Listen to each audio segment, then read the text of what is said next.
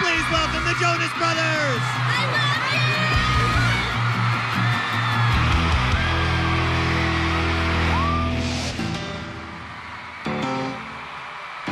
Nick is definitely the leader of the group. I mean, we all have our leading aspects in different ways, but for sure, Nick will probably be the president one day. He's very talented, very smart. He really steps up to the plate. He's the one that stays on stage the most. It's cool. I like that role. Hopefully one day I will run for president. Being commander-in-chief of this band is great, but the best part is that I'm in this with my brothers, and I can count on them during the good and even the bad times.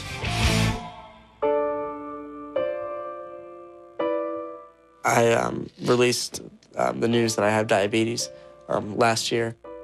When Nick was diagnosed with diabetes, it shook us a little bit. In the beginning, it was a little tough for all of us because we were trying to understand it. And for me, it's sometimes, I know how tough it is can be for him, you know. I can't even comprehend it, how it'd be so hard for him to live with it every day. I was diagnosed with type 1 diabetes, which means that my body doesn't produce the hormone insulin that's needed to convert sugar, starches, and other foods into energy. So to keep my body healthy on tour, I have to manage my sugar intake. Yes, check my blood sugar, make sure it's all good before I go eat. Having diabetes on the road at times gets a little hard, especially right before I go on stage. If I have a low or high blood sugar, it's kind of annoying. But for the most part, I manage it pretty well. His blood sugar higher than it should be.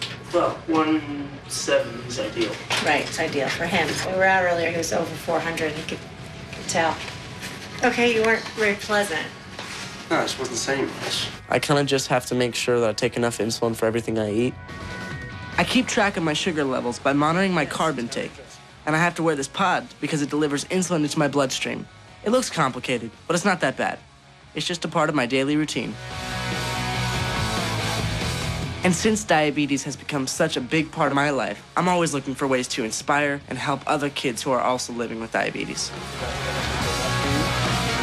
He's got diabetes, and it's good to look up to him. So, it's gonna be all right, okay?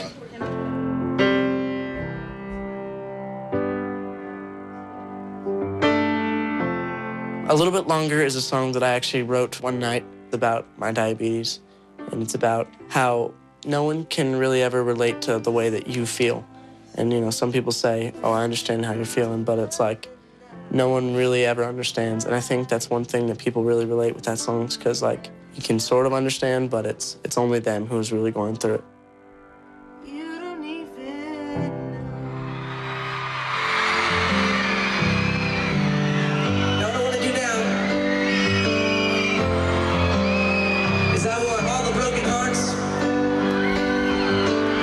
Who's ever been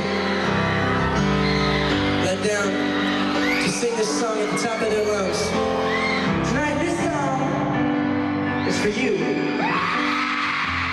You know, when I say, you know, how many of you guys are going through a hard time in your life, and the lights go up and you see all the hands up and everybody, and it's kind of just that moment where it's like, well, I'm here for you, you're here for me, let's sing. And it's a nice thing, and it's cool. Let's sing it.